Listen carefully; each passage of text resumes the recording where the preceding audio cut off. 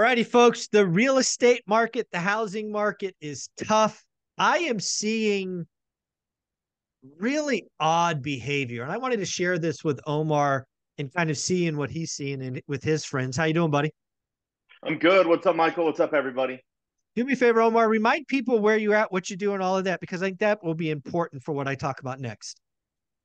I'm a real estate broker, real estate investor, real estate team leader. And we buy and sell, we flip, we wholesale, we hold rental properties. Do And it in our all. You have area, we do it Airbnb, all. do it all. And you've Yes, been doing it yes. for decades, right? So a long time. Long time, yeah. Yeah, so you've seen some stuff. And the reason I wanted to go through that first is you and I together have 40 plus years experience, hundreds of units, Hmm. done hundreds of flips, done some wholesale. I mean, Yep. we've done it all combined together. I am seeing two extremes today. I'm seeing some people in the real estate game, which could be anywhere from home buyers to flippers to wholesalers, frankly, flipping out, like Right. acting like it's Armageddon. And then I see some people acting like nothing's changed and we're going on to the moon. Right. And I frankly don't get either extreme, but I wanted to talk to you about it. A, are you seeing the same thing? And B, what is going on today? It's crazy. Hey, you know what? Funny you should say that because it's one extreme to the next. I'm seeing, like you just said, I'm seeing people um, not knowing what's going to happen, obviously in the next 2, 3 months, and then I'm seeing other people that are jumping in to get that home ownership to really reduce that purchase price. Because right now, if you're a buyer, shit, I mean, you could save a good 25% Yeah. off of that house or off of what you would be paying 16, 17 months ago when it Yeah. was a different market. So it's like, you know, it's weird because like I'm right in the middle Mm-hmm. and I'm feeling, Michael, I'm feeling like if there's still houses that are under the median, they're going to sell regardless of the interest rate because people want to still buy. Yeah. Above it, Not touching I it. think if you're a seller, if you're a seller above that number, fuck man. Like That I don't know. that's that you know what? You just put your finger on it. And I know why you're in the middle also. I lean the majority, 98% of what I do is maybe 95% of what I do is buy and hold. So Okay. I'm in the camp of I'm excited. I'm not afraid of aggressive offers. I'm not afraid of No. asking for terms. I'm not afraid of follow up. I'm not afraid. None of that stuff scares me. I know my Mm. numbers and I'll write them all day long. And I have a track record. I did two last year as proof. And I know I'll do it again this year.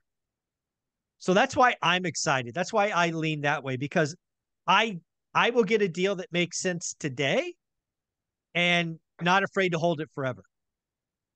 Right, right. If you're on the side where you have to sell to make chunk money, you have to sell to pay payroll, you have to sell to fund your marketing expense, you should be scared shitless because there's buyers out there like me who you know, who want to get a deal, right? And especially if you're exiting on stuff above the median. I mean, what are you doing? Are you praying to the gods and lighting incense at night, or what the hell are you doing?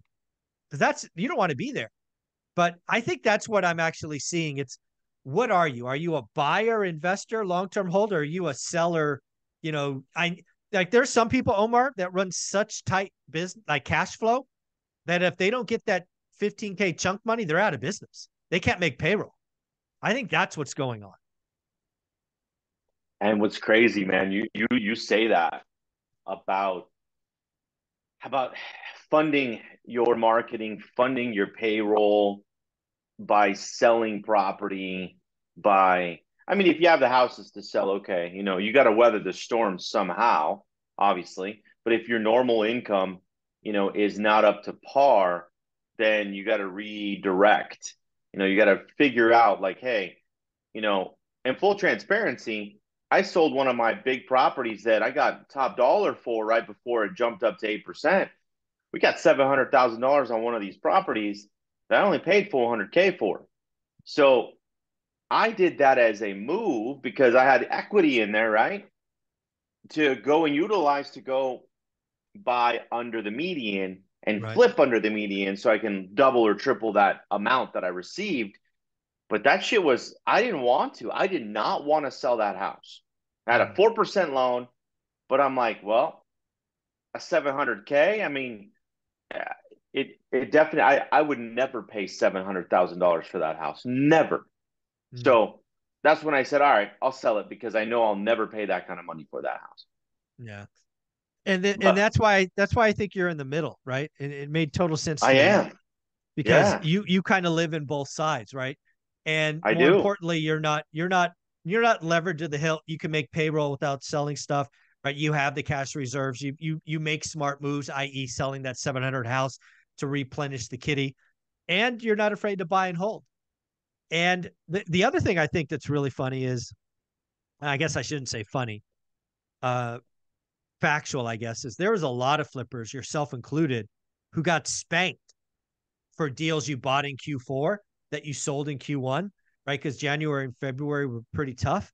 I think there's a And lot they of are. folks that are like going to do it again. I mean, like you guys didn't learn your lesson. What the hell? Okay, so uh, topic.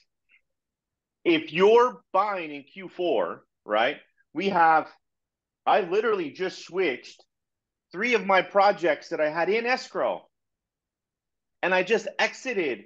We just signed two assignments and I'm in escrow with docs about to sign. And I'm like, you know what?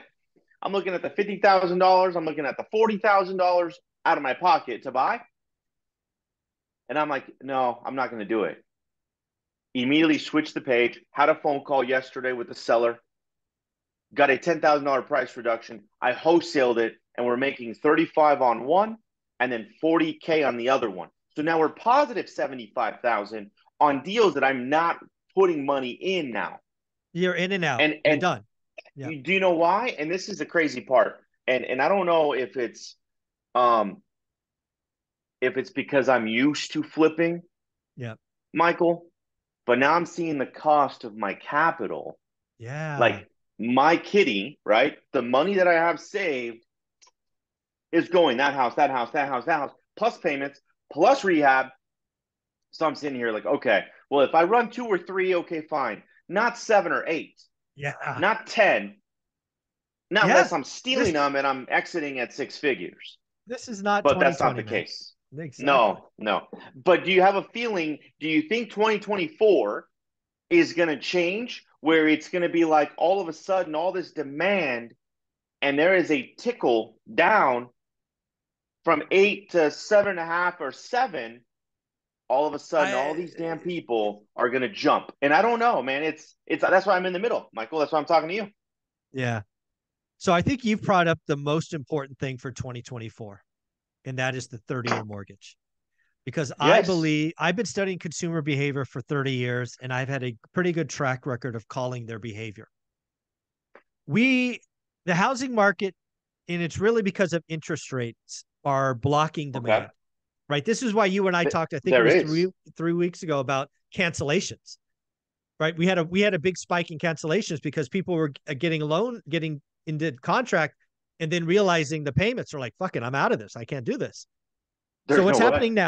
what's happening now at 8% is demand is significantly constricted. The Uh-huh. question is, when does that loosen? Now, it will loosen the whole way down. It will loosen at 7.75. It will loosen at 7.5. It'll loosen at 7.25. It'll loosen at 7. The question is the degree.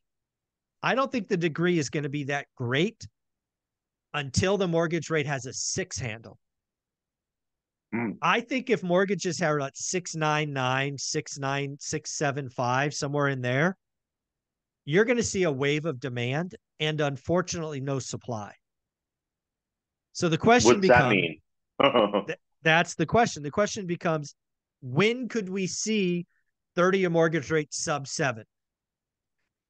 My wild ass guess is nowhere before July. So Oh, so last year, you're gonna let so summer? Okay. yeah, it'll be so last year rates went down in spring. I think this year, meaning 2024, it will be summer. So spring's going to be, it'll be okay. Below the median will be okay. Luxury will suck.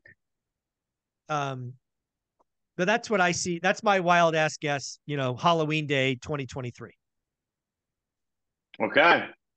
That's something that we can note because um it's different. Spring versus summer. Yeah. If you feel that summer is going to drop that interest rate, I mean, and we're speculating. Shit, we Oh, could we're just, we could see I'm 9% next year and say, what the absolutely. fuck were we think? Yeah. It could Like, be 10 for all I know. I'm just one guy guessing on YouTube. mm-hmm. Yeah. And I'm the other guy that's guessing. That's right. We're flipping coins, man. We're just flipping coins. But at the end of the day, Yeah. consumers are very predictable. We now know that 8% is bad. Demand is constricted. At some lower rate, demand will be released. My guess is sub 7 and above 6.5. And if we're right, and that avalanche comes when we have no inventory, and we have, dude, the other thing, Omar, Yeah. builders are pulling back. They are Builders aren't actually. building it. They're not building at 8%. They're like, nope, we're out. No. We'll slow down And why is that? because Because they it's don't want at to eight buy and a half. down the rate. Yeah, they don't want No. to pay the margin, right? They'll let the money sit in the bank at 5%. Uh, yeah, the housing market next year is going to be wild because we're not going to be selling existing homes. We're not going to be building new homes. Rates are going to come down and it could be pretty wild. So, yeah, that's what I'm thinking. Omar, any Oh, closing thoughts? yeah, you know what? If we're gonna, in regards to this, it's like if you're gonna be in this game of flipping houses, try to exit, under that median, like we've always talked about, Mhm. especially now. If you're an agent that's out there listening, go get really good at seller conversations. Get deep understandings as to why people need to sell, and then hopefully you'll get that signature on that listing agreement, and you're pricing them right because there will be a slowdown, but on that listing side, you have to list to last. I Yeah, know this is an investment it's show, okay. Yeah. but you're here for this all. So some of the investors are still agents. I Yep. still take some listings because they get dropped in my lap. So Yeah. why not? There you go. Sometimes they're better than the flips because shit, it's not even your money out there. It's still a bit of time, and you make Yeah. 20 or 30K. So just know your market, figure that part out, and you know do the work. Do the work. All right, buddy. Take care. Better.